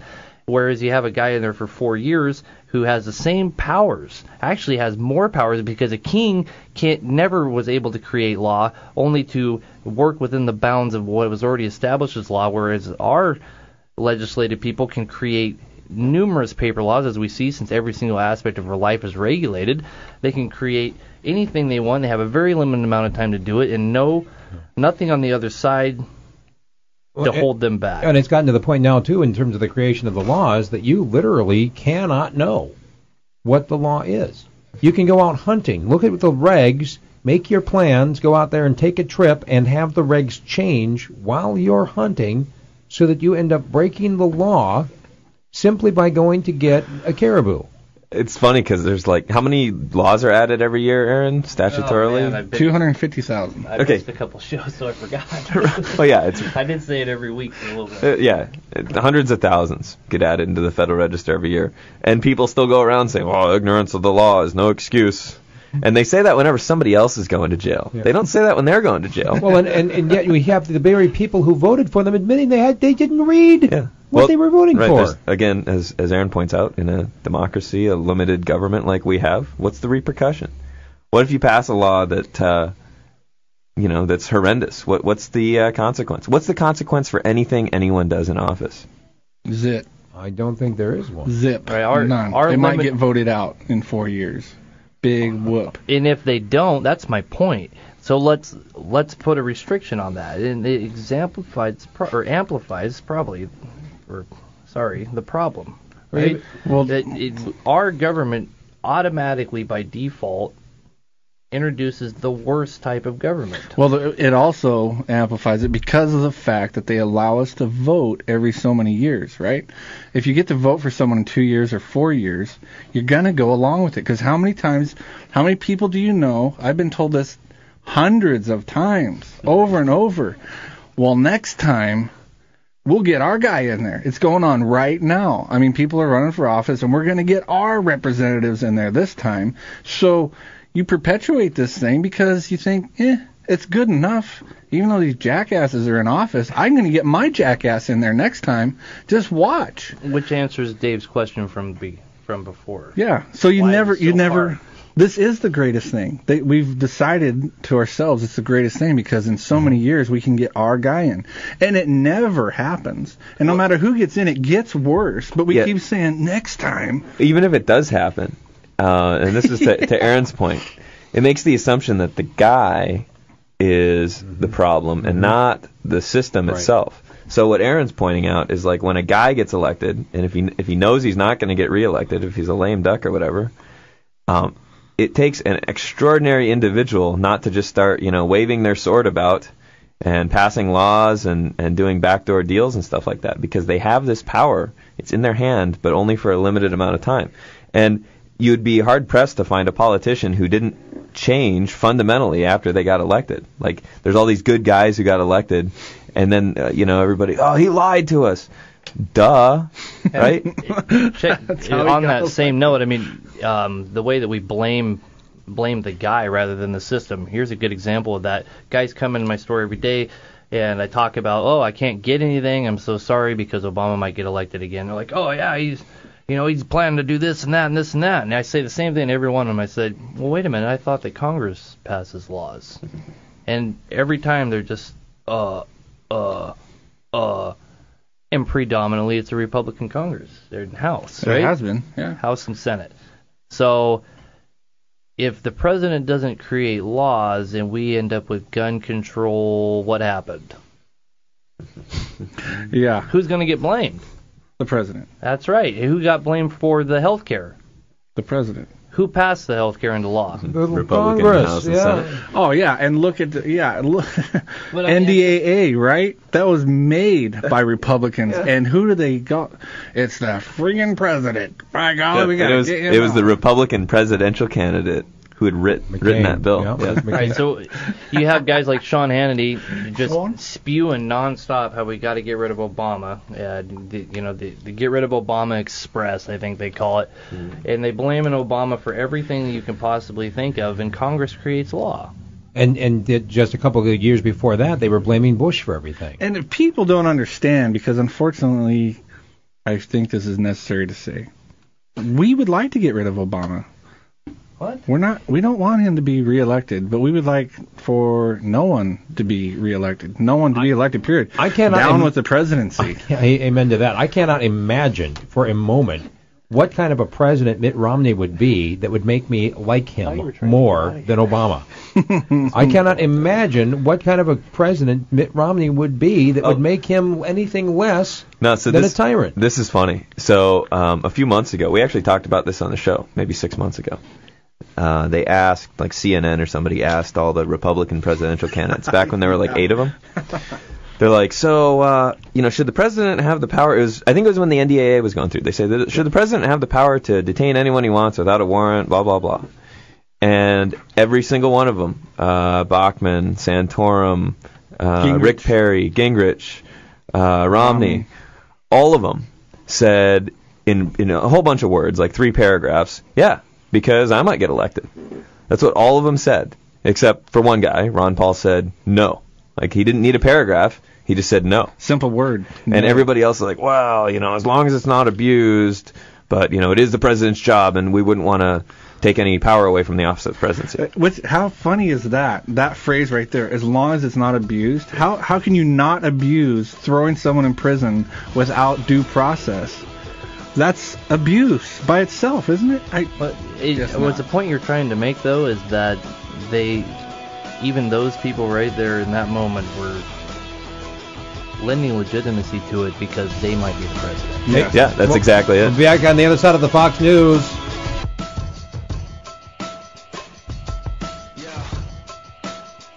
All right, welcome back to Patriots Lament right here on KFAR. We are online at KFAR660.com. And you can also reach us on the email. The address is patriotslament@gmail.com. Is that right? Yeah. Mm-hmm. And the website is patriotslament.blogspot.com as well. All right, gentlemen, here's what we're looking at. We were just talking about this issue of what shall we do. I mean, that's kind of how we started the hour. People talking to you, Josh, and asking you, well, what shall we do? You're talking about having that when they reconvened down there in Anchorage for that second half of the convention, and you didn't go, and people were like, well, what about the people you were supposed to represent? And basically, what did you quit? What's going on with that? Well, no, I did make my voice heard for the people I represent. I represent myself. I don't wish to represent anyone. I mean, that's other people's problem. Yeah, but it's actually impossible. Okay, now this goes right back to the heart of the matter of why I took exception to you joining up with the Ron-publicans in the first place. Mm-hmm. By participating in the process and having people vote for you to go down to Anchorage and represent them. That didn't actually happen in my case, so I'm totally clear. Wait, how did you get chosen to go down to Anchorage? It was just a volunteer thing because we didn't have enough people. Weren't enough people to fill it. That's how we had 11 seats, and there was only 9 of us. Yeah. So I was like, cool, didn't get voted in. Okay. I said, hey, I want to go. So... All right, well, that kind of shoots my argument apart a little bit. Yeah. Bang! But you did participate in the process, and you did lend legitimacy to the whole issue of there are, how do we have a choice if we are limited to just 2 choices? No, I'd say I was anti-process. Yeah, that's what I heard. I heard you were pretty anti-process. I wasn't really part of You weren't supporting the chosen Republicans. No, it was a lot of fun not doing that, actually. I mean, whatever. I went down because I wanted to... spread the message. We got to meet a lot of people. I've said this before, and we got to talk about the message. Interesting, because you saying now that you're done has a bigger impact because people saw you there too. I mean, you it's like I think walking on the razor's edge without being cut, right? It's like, I'm just going to try this for a little bit, and I'm out. And the people who are really married to it are a lot more affected by that than had they not known you at all. Yeah, and it'd be more fun. I've had some good conversations with those people now. That it never, like you just said, would have never happened. Would have never happened before. So I figured mission accomplished, for me anyway. I mean, I wasn't trying to save anything. I sure the heck wasn't going... I mean, we've talked about this with some guys here a couple weeks ago. I wasn't ever trying to save the Republican Party. Heck no. They can go down for all I care. So... mission accomplished for me. I had a good time, and that's good enough. But how do you answer people who come up to you and say, well, what shall we do? Isn't that part of the biggest problem that we have right now in our society? Withdraw consent from the political party, because it's what we've been trying to say for a year. Why do we want to figure out which person points the gun at us? Why do we want to say, well, my guy's pointing the gun now? I don't understand. When we did this a year ago, it's been...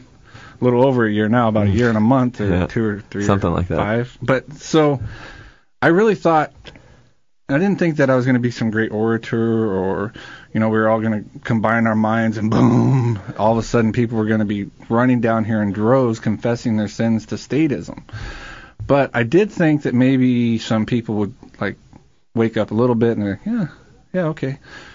But man, I don't know. I mean, I seriously contemplated not doing another year, for real, because I thought, what a waste of time. I really felt like that. I have felt like that over and over, like, why am I wasting my time? Even though I enjoy this. I enjoy coming in with these guys. But it's like, why is it so freaking hard for people not to want somebody to rule over them? I do not understand it, because that makes zero. I mean, that is not anywhere in my mind, and hasn't been since I was really young. To have someone rule over me has not ever been part of my conscience. And I thought that was pretty simple to point out to people, and they'd be like, oh, yeah, shoot. Yeah, just never heard that before. No, they call in and go, well. As long as we get the right person. That sounds like a good idea, but. But, yeah, Randy Butt calls in and says, but, and he agrees it's theft. He agrees it's murder. He agrees. But I think we need it. So that, yeah, Jiminy Christmas. Go ahead. Doug, what shall we do, Dave? Well, Doug Casey says he's reached the conclusion after years of doing this, 40 plus years, that certain people are just born differently. Some people are born without the ability to contemplate what taking control of their own life would be like. And I think that that's what we're experiencing. Is we thought that a lot of people out there who claim to be adults were going to be responsible or want to be responsible for their own lot in life and embrace that responsibility and the freedom it entails. And I think what we found out is that isn't the case. There are a few people out there, and we've definitely reached a few people like that who are thinking that way, and they just hadn't put the last piece of the puzzle in. Yeah. Maybe a piece that they were born with that had been buried. But most people are not that way. Most people don't believe that they're actually adults. They believe that they're children and there's some sort of state dad, which is just other people. Not to break anybody's bubble, but it's not Santa Claus or the Easter Bunny or something. So it's by just somebody being else. elected, you aren't immediately infused with this extra knowledge and wisdom that this actually is reminding me of something that Natalie Howard has mentioned a number of times. For those who don't know her, she's one of the borough assembly members for the Fairbanks North Star Borough. Or she might have been. She might have been. It depends. At some point in the space-time continuum, she was. And me and the future. Anyway, the point is that she has said again and again what it comes down to is rules for recess. Yeah, that's what she talks about. We are inculcated in the public school system with this idea from the moment we go to the first day of kindergarten, the playground belongs to whom? It doesn't belong to us. It's not our playground. It's public property, which is what a load that is. This is some kind of this common property that belongs to all of us, or they just come right out and say it belongs to the teachers. It would be the teachers. Well, no. I mean, I don't know if they do that. If they said it was the teacher's property, and the teachers could demonstrate they had title to it or something like that, then that's fine, right? I mean, that would be okay. But I don't think they do that. And either way, the kids that's never explicitly laid out. Exactly. It's like the reason you can't jump off the top of the slide. Is because I told you so. It's because I told you so. Not this is my property and I'm not going to have you getting injured here. It's because I told you so. And, we treat children to a much older age than I think they should be. We treat them like children instead of like rational adults. And so what do you end up with when they grow up? You end up with adult children instead of rational thinking people. Molyneux talks about this a lot. Yep. He says if you never try and reason with your kids until they're quote unquote old enough to understand reason. If you yell at them or give them stupid answers or hit them, what are they gonna respond to? If you don't establish that the way that we're going to settle things, the way that the adult figure in the room here is going to settle things is with respect and rationality, or at least give you the option for that, what are you going to end up with when kids grow up? And all the rules in school, they're always because. Why can't I do that? Because. That's the rule. I'm the teacher. Because I'm the teacher, and I'm indoctrinating you to be this way for the rest of your life. And you can't. And no matter how much you want the parents you kick the can too. The parents are the ones who are like, well, you have to respect your teacher because they're your teacher. And you have the kid to respect the presidency, regardless of the man in office. It's the same thing. All of thing. our rules for recess that we get when we're little kids in the public school system, we apply them to the political system when we quote. We don't treat up. people like adults. We don't behave like adults. No. If we're adults. And we own ourselves, and we have all this responsibility and this liability and stuff like that. Why do we give certain people a pass, right? Well, how come politicians don't have to behave like adults? Yeah, and how long we've gone here where we've tried to convince people that politicians don't deserve respect just because of their office?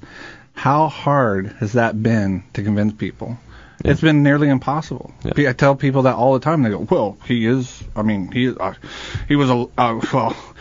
the office. I mean, automatically." Well, I may not respect the man, but I respect the office. We can't even get people to concede that just because a person's sitting in a seat above them does not demand respect. Born differently. They were born to stay on the farm, and that's fine.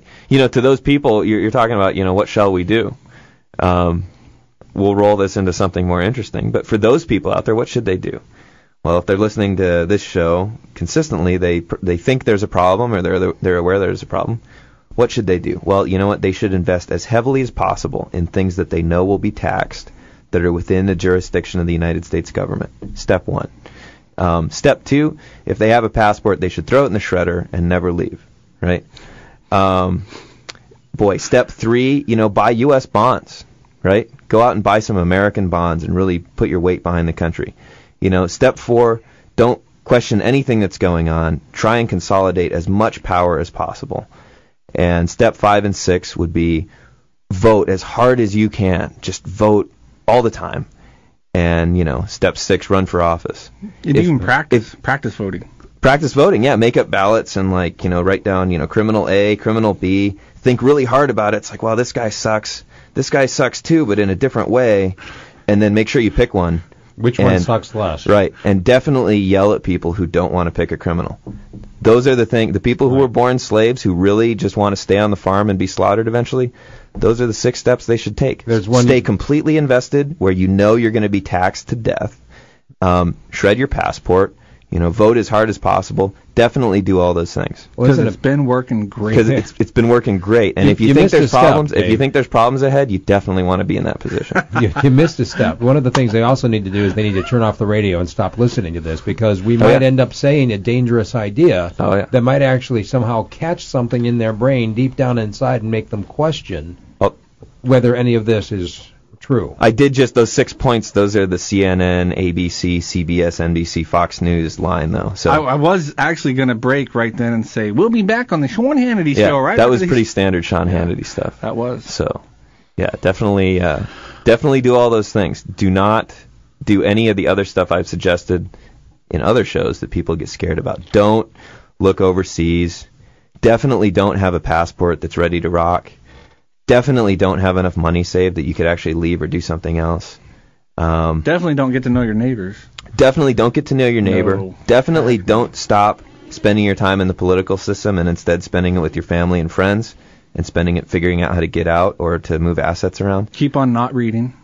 Encourage that. Keep on not reading. Well, there's a whole bunch of options for that. I mean, there's American Idol. There's there's a plethora. The Voice. Yeah. There's Fox News. You can go with monthly. Oh yeah, it's great. It's the people who are really into the political system. It's amazing because we've had this discussion group, the Austrian Scholars Group, which you can look up if you go to meetup.com and you look up Campaign for Liberty Fairbanks. You'll find that group. That group's been going for 2.5 years, and we've been reading books about politics and philosophy and stuff, but we've also been reading books on investing and diversification and internationalization for 2.5 years. And it's amazing because there are people I know who are very, very politically involved, who have spent thousands of hours on political campaigns since then. They have not read a single book that we've read in that group. And whenever they're faced with me talking to them about, well, have you done this yet? Have you done this yet? Do you have any gold or silver? Whatever. Have you even looked into it? They say, I don't have time for that. I don't have time for that. Wait. But they've flushed thousands of hours, thousands of dollars down the Joe Miller toilet.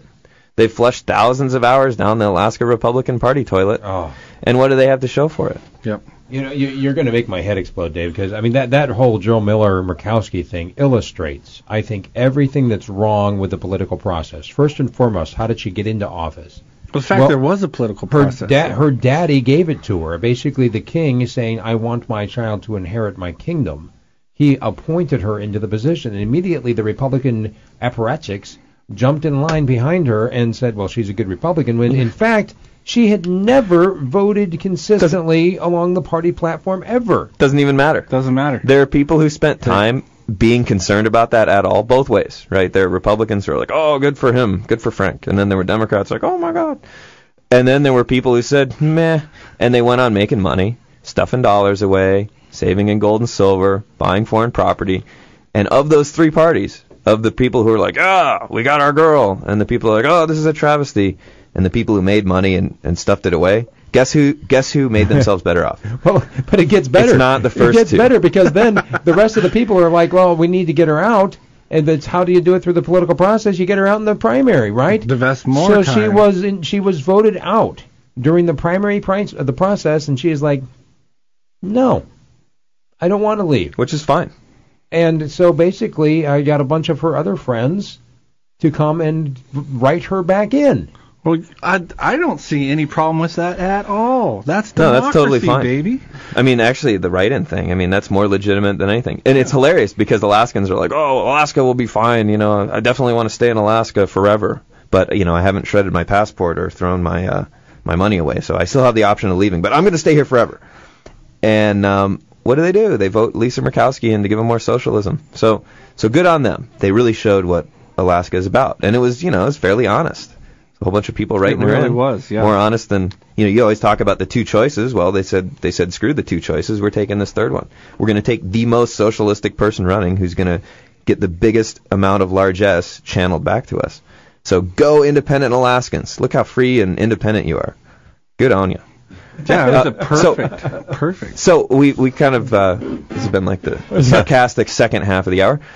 So talking about Josh not participating, we've talked about non-participation as a huge, huge amount of power. Like, you have this huge amount of power as an individual to not give consent to things you don't approve of. And everybody thinks that means we're powerless. So you have, like, one of the most conniving, powerful dudes in the state political system, Randy Rudrick, okay? And he is no longer the chair of the Republican Party. Russ Millett is. He got ousted. So what did he tell all the Republicans, the good old-school Republicans, to do concerning the reconvening of the state convention? Back on the 9th. Back on the 9th. What did he tell them to do regarding participation in the Republican Party at that event? He told them to go someplace else. He told them to go fishing. Elsewhere. He told them to withdraw consent and not be there. Why would he do that? What was his stated reason for doing that? He knows the power of non-consent. He said, if there's not this many people here, they can't have a quorum and they can't pass anything that's binding. When you withdraw consent to a massive degree, you undermine the legitimacy of whatever is being foisted upon you. And of course the state is going to be able, they don't care about a quorum, with the borough elections. You get 30% of 10% of the population. And they say, well, the people chose me. No, they didn't. But they have far less legitimacy as a result of that. If you point that out to them, if you say, well, only 3 in 100 voting age people voted for you, they hate that because they know that they don't have any legitimacy. They don't have anybody's approval. So if Randy Rudrick is saying the same thing we are, when he's all pouty about losing power, what does that probably mean?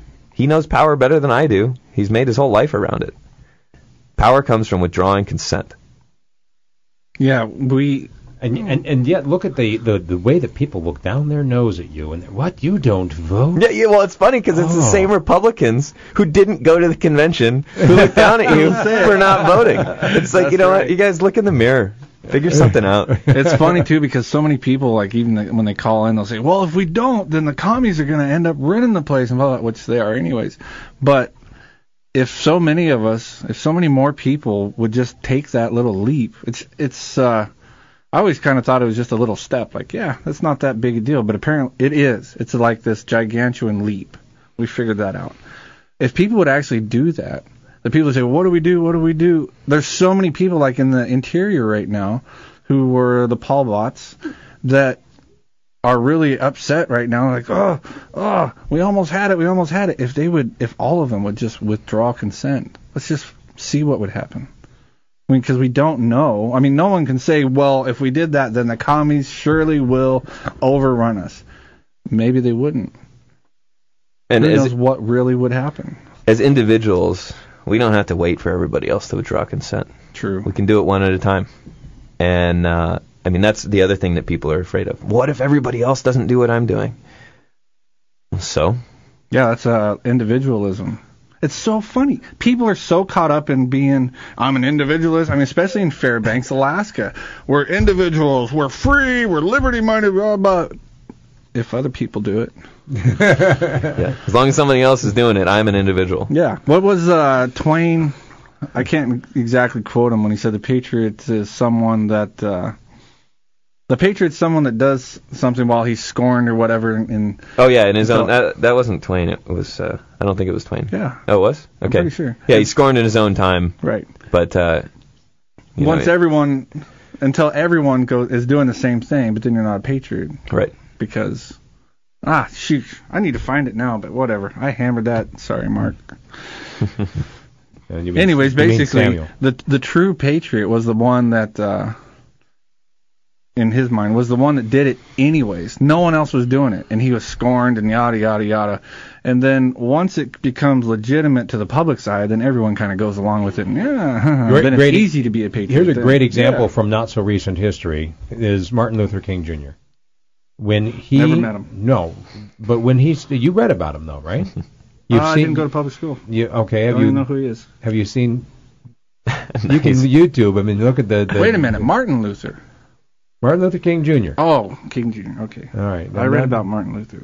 No, I'm not talking about Martin Luther. I'm talking about the fellow of color who basically said we are not going to participate in your system anymore, and led all of these boycotts of the buses and the marches, and was mocked and ridiculed and scorned by the public society until he effected change.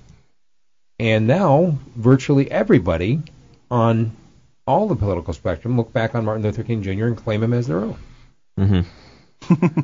Yeah, they do quite well at that, don't they? Yeah. Everybody's saying, we need to do something. Who goes first? Right? All the hands stay down. He was one of the people who raised his hands and said, I'm going first. And I don't need your approval. You don't need to get my back. I'm going to do this anyway. Well, and if you look at that whole movement, it really started, and people recognize that it started with Rosa Parks refusing to give up her seat. Yep. Not waiting for it to be okay. Just saying no. I'm not going to comply with your stupid ass law. Yep. Oh, here we go. Did I say that out loud? You are on the air, Steve. Sorry. Though not really. Yeah, it depends. That's weird. It's kind of like magic. This is a really weird day. It's kind of like politics. It's magical. Yeah. I found this quote here. Now, this is one of my favorite. One of my favorite Mark Twain quotes is, "Suppose you were an idiot, and suppose you were a member of Congress." But then I repeat myself. If he were around today, man, he'd have a lot more to write about. He would have. He's probably glad he's dead. Yeah. It's funny, though. I think that sometimes we magnify our modern issues and make it seem as if we are in somehow a worse shape than we really are. Because if you think about it, going all the way back to that issue of what shall we do that we started the hour with, that whole issue of we need someone to rule over us. Does anyone here familiar with the ancient literature of the Bible? Oh, yeah, right. People of stories Israel. As old as time. The people of Israel. I mean, we're going back thousands of years, and they came out of slavery. They were actually literally slaves. They were set free through a remarkable chain of events that could not be duplicated in history, no matter how hard you tried. And all of a sudden, this huge group of people, couple million of them, out in the desert, free, and what do they say? We need a ruler. Yeah. What shall we do? Who's going to rule over us? Let's go back. I need a king. Somebody should have suggested voting. I think it would have worked.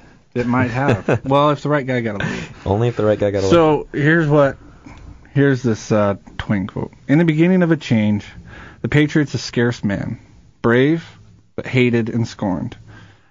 When his cause succeeds, however, the timid join him, for then it costs nothing to be patriot. I really think that sums up this whole thing that we've been talking about for a year. The change, the beginning of change, you're a scarce man because it's scary. So you're hated and scorned. And how many people do you know? I mean, the whole look down your nose and all this and that, that's hatred and scorn. It's like, But this is the change. This is what we should do. This is actual real change. I mean, you want to talk about change, get rid of the system. Yeah. That would be change.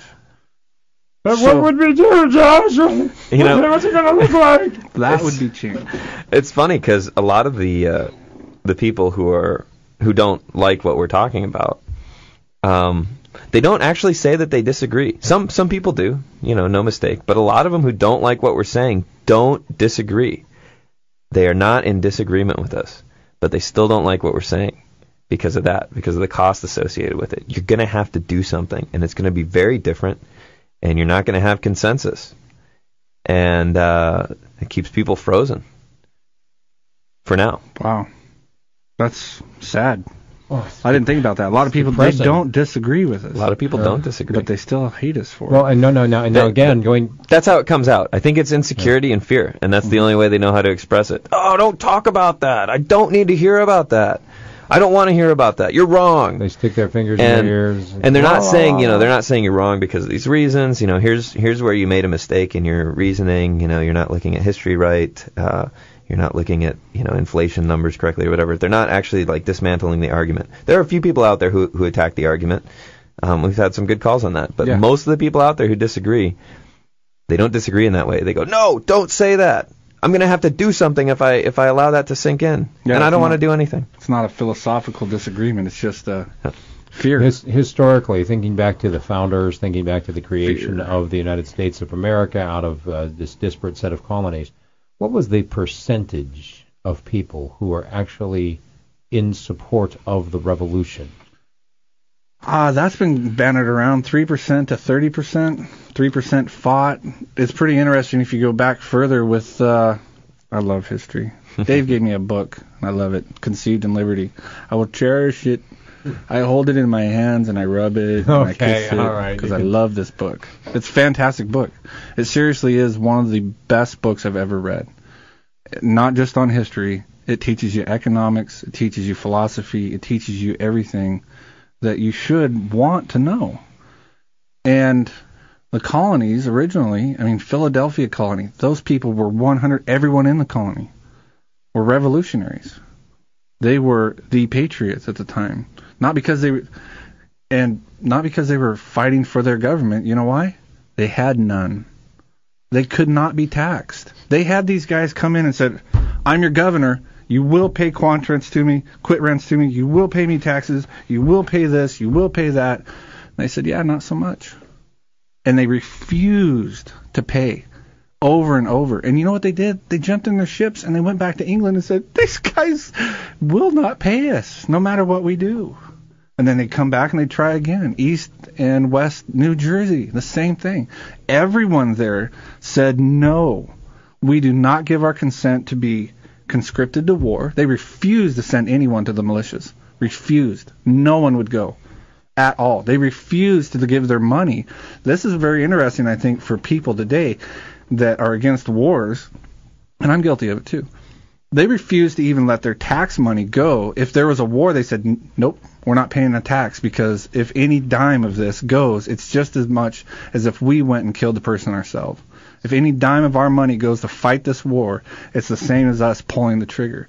They refuse to do it. They refuse to be taxed. We have a great historical background of refusing to give consent. And it's too bad that we don't know it now, because that is the answer. What shall we do? Refuse to give consent. I really believe that. And historically, we have the precedent for it. But what do I know? At the end of another show, guys. Thanks for being here, Dave. Good luck down in the other farms that you're going to visit here. Starting with the Canadian farm. Yeah, man. The other tax farms, and please. A lot of them have a lot of holes in the fence and a very lazy farmer, which is great. Please continue to call in and help prod these animals to look for the holes in our fence. Definitely. All right, we will be back again next week at 9 a.m. for another edition of the Saturday Morning Wake Up Call. This has been Patriot's Lament right here on KFAR Local Talk Radio, 660 on your AM dial.